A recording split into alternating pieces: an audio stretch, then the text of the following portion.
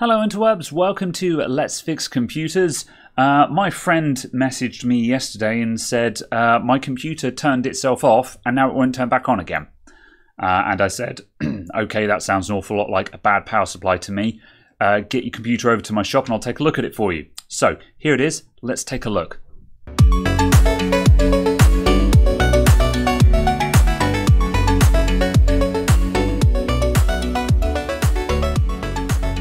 So, computers that won't turn on and no posts, I do see them every now and then, but they don't often make it into videos because I spend 10 minutes waffling about what it could be and how to approach this problem, only to find that just popping out the BIOS battery was all it needed. And I'm like, okay.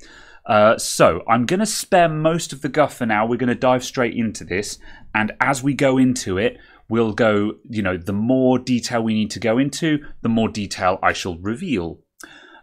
So first of all, computer that doesn't switch on, it's apparently stone dead. Let's find out. I've not tested it. Power on at the back and power button at the front. Nope, nothing. I see a light down on the PCI Express slots there. So there is standby power. But yeah, power button doing absolutely nothing. It is indeed mega dead.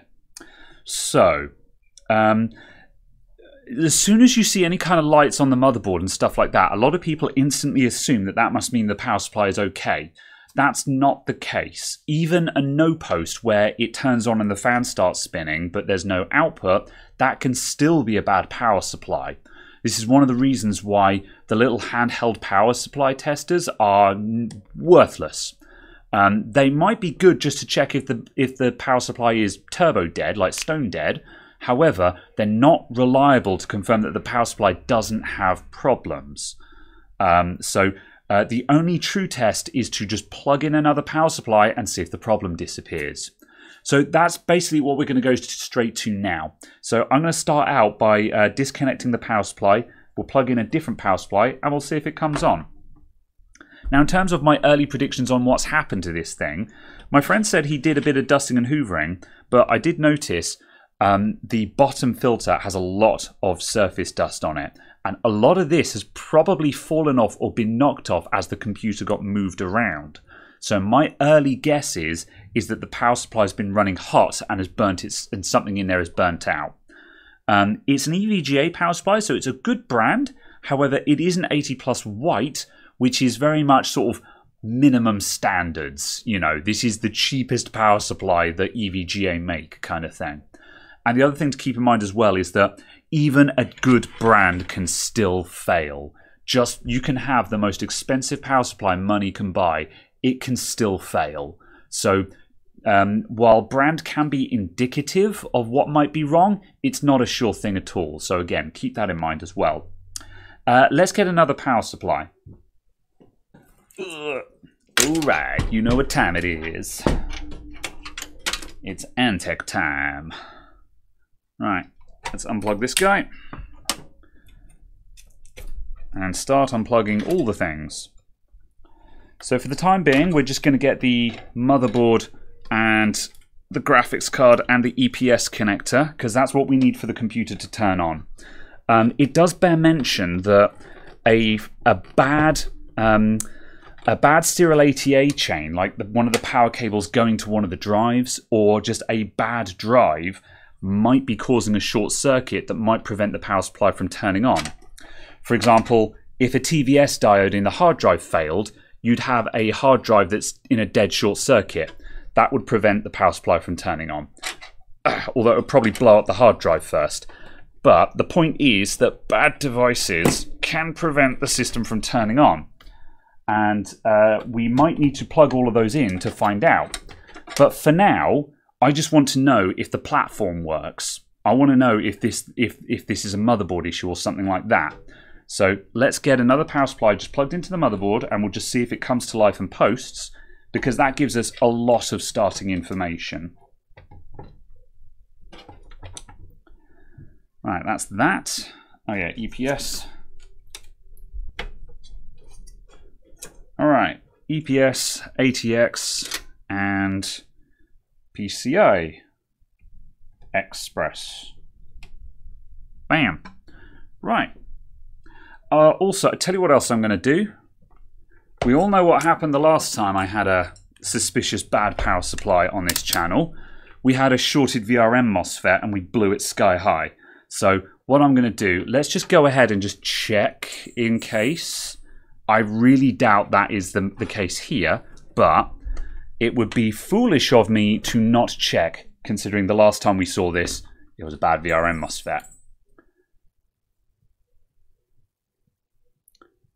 And as you can see, we have resistance and rising. So the resistance started off really low and now it's steadily climbing. That's all the input capacitors charging up out. Whoops. Yep, that's all of the input capacitors charging up off of the multimeter. So now we're approaching kilo ohms of resistance. So no problem. And the probing I'm using for that, for good measure, is I've got my red probe on the top row of pins, which will be yellow, and my black probe on one of the bottom row of pins. So we've got 0s along the bottom and 12s along the top. So that is that. No short circuits. God, it took me a completely unreasonable amount of time to set up for that shot. This is the problem with filming a repair. What would be a check that would take you 10 seconds suddenly takes 5 minutes because you have to walk across, get another light to shine it in, get all the cameras at the right angle just to get that shot of the EPS connector. Let's turn it on. Okay, standby power. And we've got the same RGB, well, not RGB, we've got the same orange LEDs. Oh, that's interesting, we've got an extra LED. There's a green standby power LED there. I'm fairly certain that wasn't on previously. I don't remember seeing that. That looks pretty indicative to me. Right, I'm not allowed to say ignition like I used to. I say ignition like turning the ignition of a car. I'm simply going to say power on. Alright, it's come to life. So we should get output now as well. There we go. And there's our post. Right, so what this tells us is that we have a viable platform. 99% certain this is a bad power supply at this point. So what I'm going to do now is I'm going to take the old power supply out and I'm going to dust out all the dust and all the rest of it. A lot of people might have been watching going, oh, you should have dusted it first, and oh, the dust is a fire hazard. Firstly, yes, you're correct. Dust could potentially be a fire hazard, but we don't have massive clumps of it in here. This is all just surface dust. But I'm going to get rid of all of that. However, I'm not going to bother detail cleaning a computer if there's a chance that the whole thing is going to get thrown in a skip in the next 5 minutes. What we now know is that because we have a viable platform, there's a very good chance that this is going to be a power supply. So now it's worth actually cleaning it up. I don't clean stuff before I fix it. I clean it when I know that it's actually going to survive. So yeah, I'm going to take this out the back, give it a good airline, then we're probably going to need to wipe it down and stuff like that. So here comes the clean montage. Well, the clean montage minus the dusting out the back. I can't be bothered to set up the camera for that.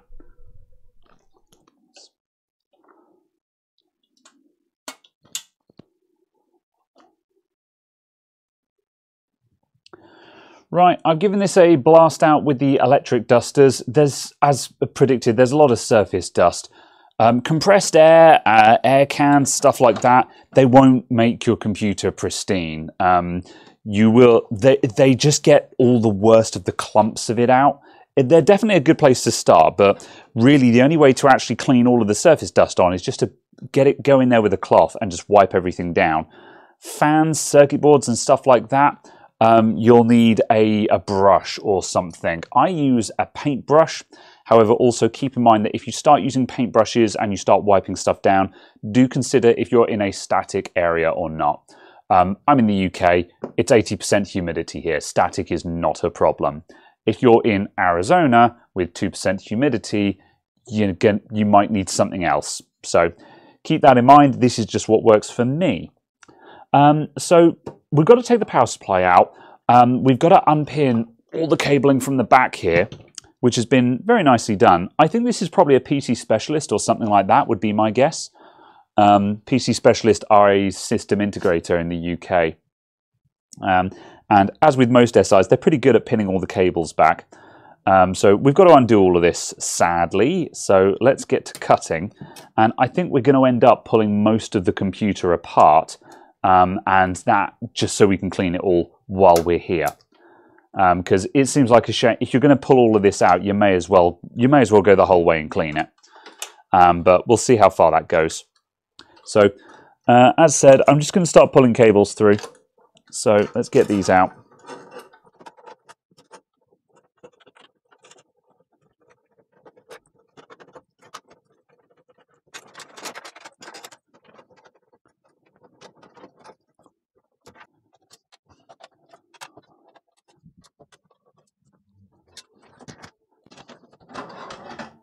Okay, there's our power supply.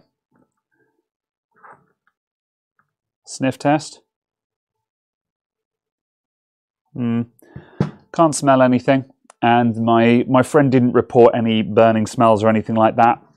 More signs of just dust ingress around here and just dust on the fan and stuff like that. I think that's what probably killed this thing. That would be my guess. So we can very quickly do a sanity check with this guy.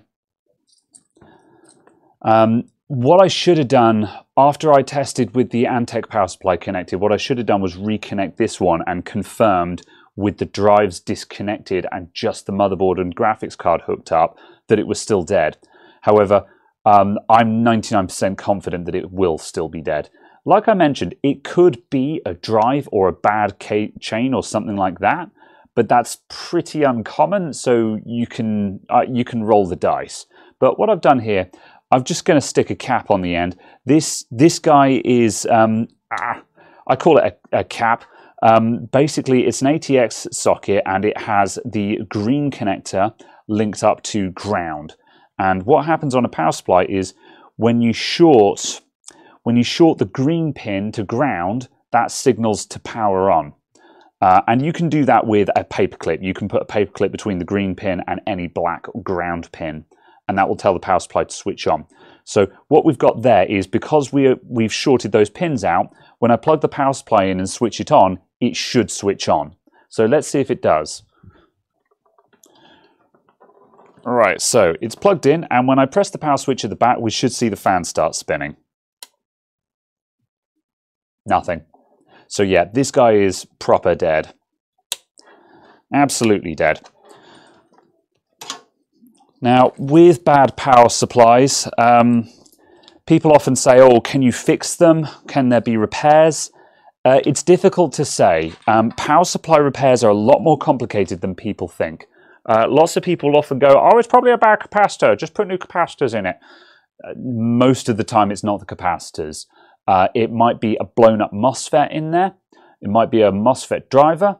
It might be the timing of a MOSFET, the gate timing to the MOSFET is slightly out, and you'll only see that with an oscilloscope and intimate knowledge on how power supplies function. So repairing power supplies is a lot more complicated than people think it is. And the answer is, given the cost of most consumer-grade power supplies like this, it ain't worth it. So no, we're just putting a new one in. Good. So power supply out then. I'm going to take the graphics card out, and I'm going to take out this rear exhaust fan so I can clean that properly. And we'll just do a little bit more cleaning, and then we'll start rebuilding this with a new power supply.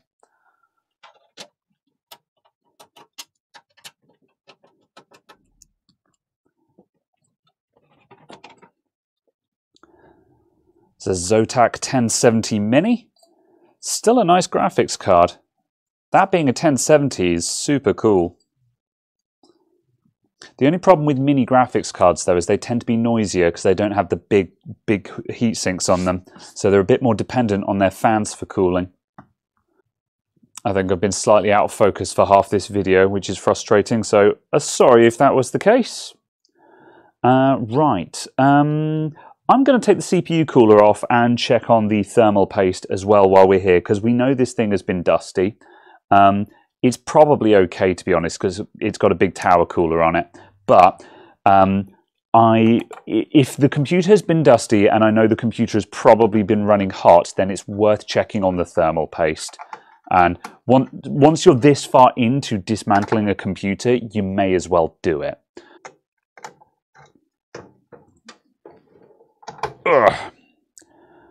Survey says that's a bit dry, yeah. That's worth changing.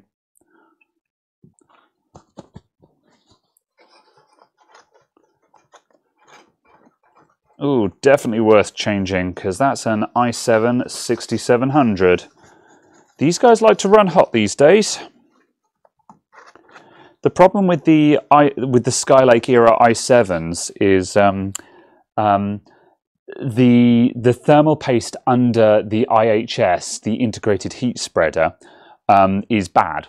And that thermal paste does go off fairly quickly, and then you get really degraded performance. So the chip runs hot because it's very difficult to get the heat out of the chip.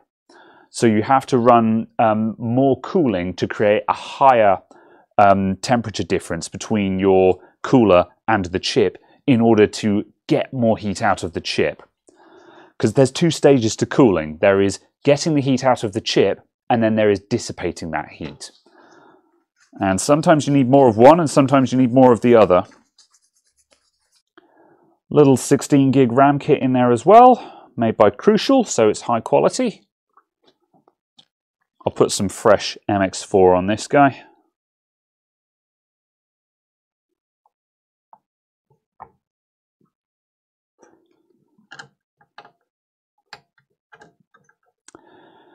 These zip ties are put on by system integrators to stop the fan from falling off in transit, because otherwise it would only have the little wire paper clips holding it on. So for aesthetics, we could remove that if we wanted to. However, we don't particularly need to. And also the side panels for this case aren't in particularly good condition, so this isn't a show-ready PC. So, you know, we're not too fussed about that. I'm not going to bother removing stuff because I don't need to. And also, since we're doing servicing stuff, let's just check how the RTC battery is doing. So multimeter into voltage mode. I'll stick my black probe on any screw, which will be a ground point. Red probe on the top of the battery. Oh, you're very low. That could be causing problems. So yeah, that could be causing issues where the BIOS keeps resetting or it keeps losing the time, that kind of thing. So we'll change that out while we're here as well. One more time, just for good measure. I'm just going to go to a different ground point just to make sure. Where's a really good ground? Yeah, definitely. Okay.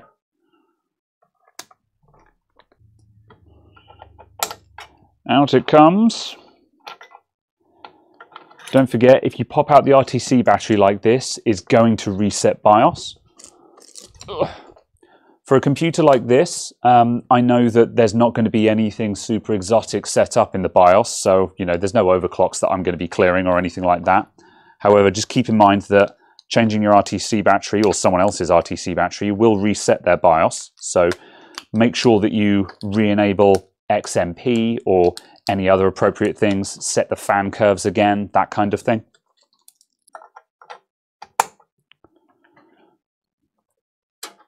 So with the new battery in there, we now have 3.36, much better. So my threshold for a flat battery these days is anything below 3.1 in circuit.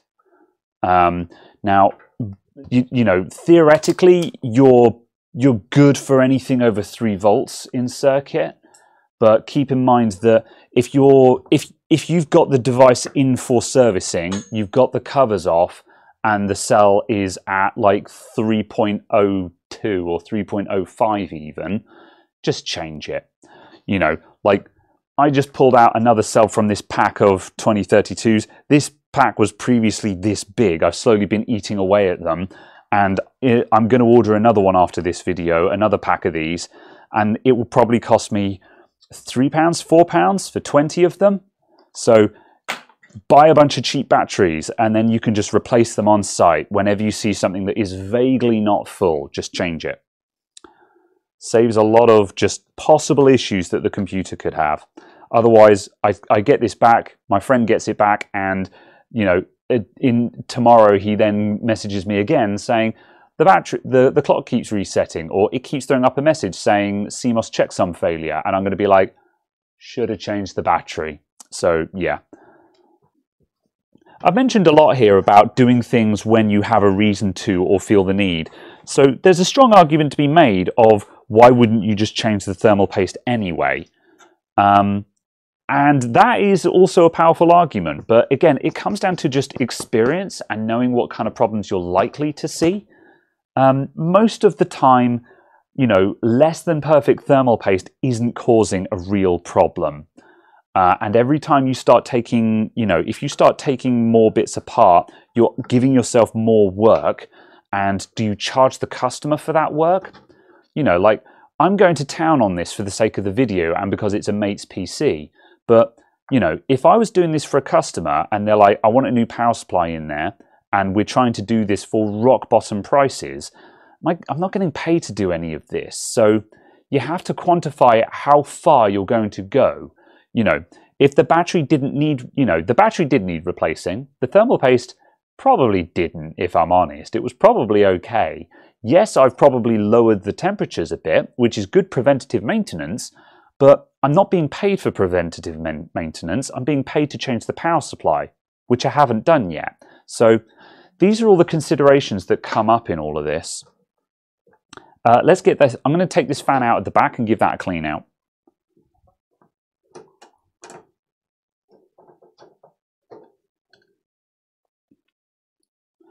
A lot better. If you really want to make your computer look like brand new again, you go over this with a soft brush, with the paintbrush. Then I've gone into all of the corners and stuff. I go in with the toothbrush to get into those corners there. And finally, I'm going to get my soft cloth and I'm just going to start wiping around the edges of the frame, wipe down each blade and so on to get all that surface dust off.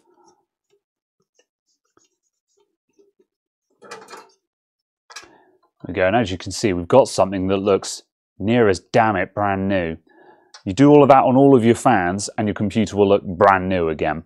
It makes a big difference if you just want to, you know, like once the computer is mid-life cycle or late life cycle and it's just got that old and grotty look to it that you can't shift, that's what it takes. However, it is very time consuming, so wouldn't blame you if you didn't want to do it. Good, that's looking a lot blacker and a lot shinier in there now. So let's grab a new power supply and start fitting it. I'm going to put in this Corsair TX650M. I saw these go on sale for a ridiculously low price a while ago, so I picked up a couple for stock. And obviously, if you're a home user, you can't really pick stuff up in stock.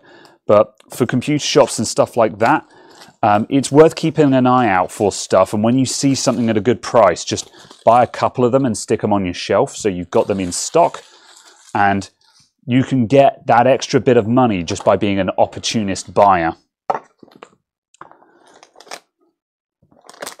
Also means you don't have to pay for next day delivery and stuff like that.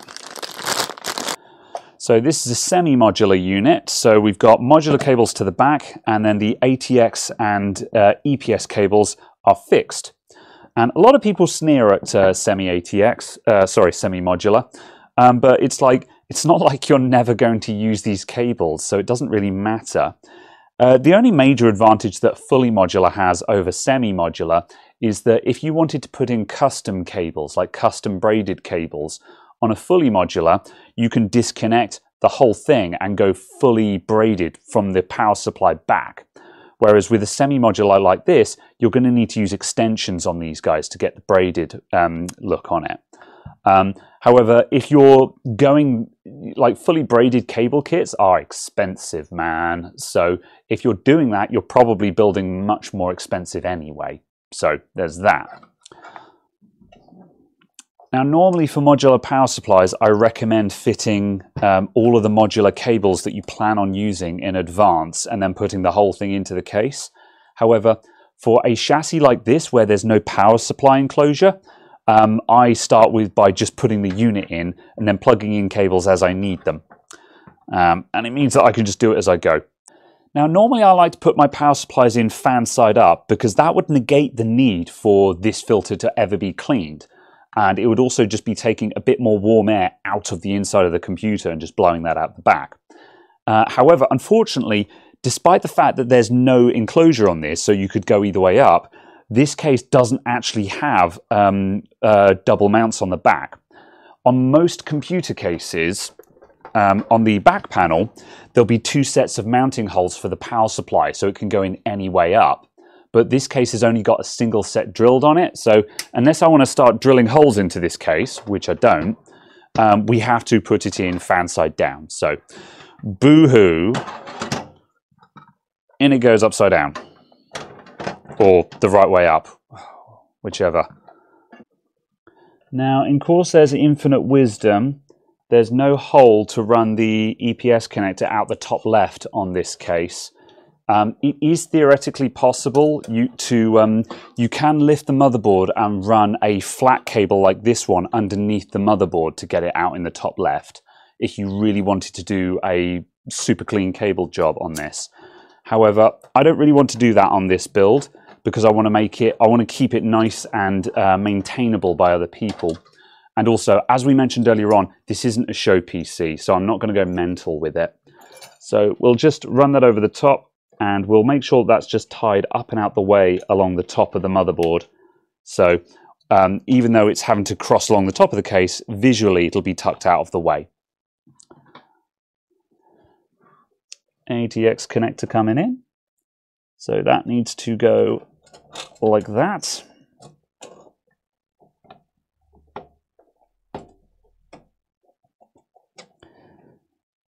And I'm bracing the back of the motherboard as I push that in. Right, and all of the locking levers are closed. If the locking levers aren't closed, then it's not in. Right, now I'm going to put this hard drive cage back in. And I believe they were having trouble with this because the hard drive cage was actually in backwards, which is probably why they couldn't get screw holes to align. So that guy's going to go in that way around.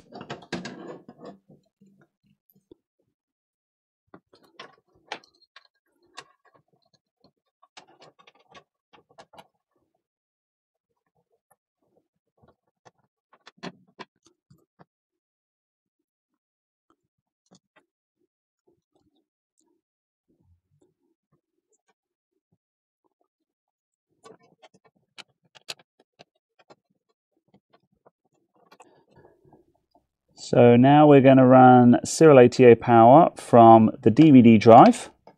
And that's going to go down via the SSD. And come back in to plug into the power supply. And we'll need a second one of those for the hard drive as well. Now our graphics card can go back in. Now technically, we only need to go up like that. There's two choices for fitting in the PCI Express cable in a case like this. You can either go out the back of the case and then come back in, or you can just go straight up. And it depends on how everything is oriented and what card you've got and stuff like that as to which I think would be better. For this particular one, I think we're going to be better off just going straight up. Because, yeah, otherwise we're going to have to come all the way through here and across. But if I put it down here, I can put in a really nice folded cable that just comes directly up onto the graphics card. So I'm going to do that.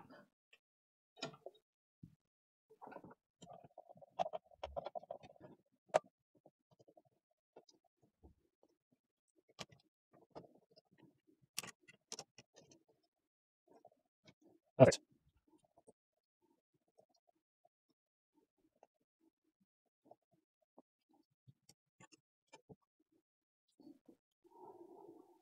Right, and that's us done. So that should start up now. Let's plug it all in and make sure it gets up to Windows. Okay, standby power. And power on.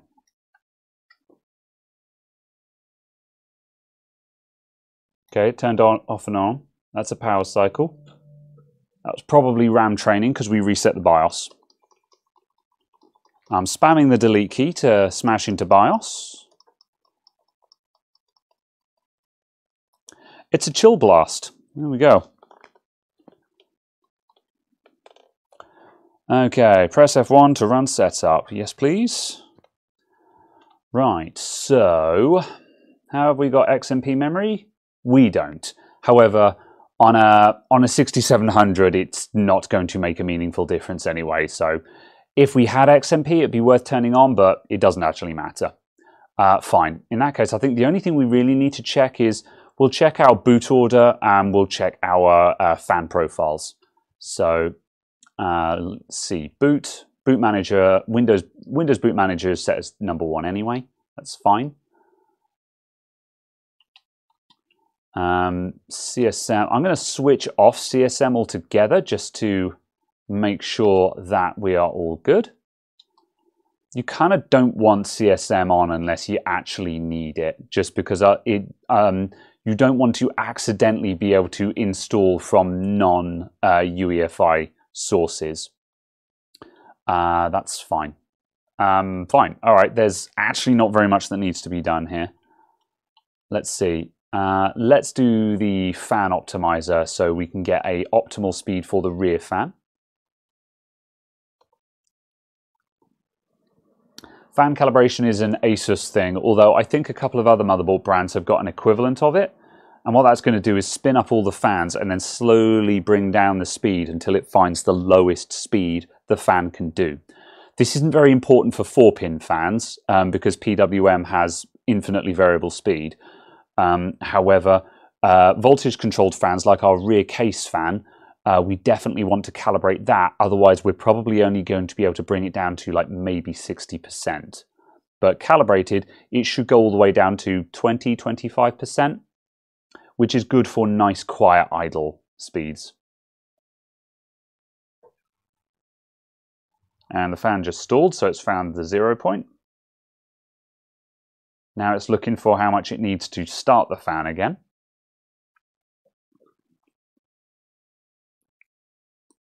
There it goes. And that start speed that it just found, that's the real minimum of the fan, because it's a very easy trap to go into, where if you take a fan lower and lower and lower until it stalls, you think that's the minimum, but the problem is quite often the fan won't start from that voltage. So you need to go up a little bit further and use the start as the minimum voltage. Otherwise, if the fan stalls, then the fan controller will not be able to restart that fan. Because most fan controllers aren't... In a laptop, most fan controllers will burst fire the fan to get it spinning. But desktop fan controllers don't seem to do that. They don't seem to hit it with 12 volts to start the fan and then bring it down. Maybe just to reduce spool noise or something like that. Anyway, so the CPU, we're now going to set that to the silent profile. And chassis fan 2 is our rear fan.